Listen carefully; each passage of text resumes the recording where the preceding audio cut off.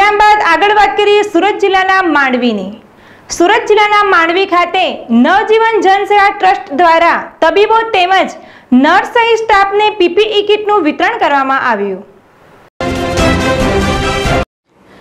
હાલ લોકડાઉન ચાલી રહ્યું છે ત્યારે કોરોના વોરિયર્સ એવા તબીબો, નર્સ, પોલીસ કર્મીઓ અડગ સેવા બજાવી રહ્યા છે ત્યારે તેમની કદર કરતા માંડવી ખાતે જિલ્લા ભાજપ પ્રમુખ દિલીપસિંહ રાઠોડ અને સંસદ પ્રભુ વસાવાની આગેવાનીમાં પીપીઈ કિટનું વિતરણ કરવામાં આવ્યું હતું।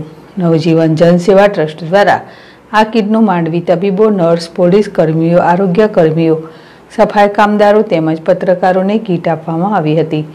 અગાઉ 1 લાખ જેટલા માસ્કનું પણ વિતરણ કરાયું હતું અને હવે આજ પ્રમાણે જિલ્લાભરમાં 3000 જેટલી પીપીઈ કિટ વિતરણ કરવામાં આવનાર છે।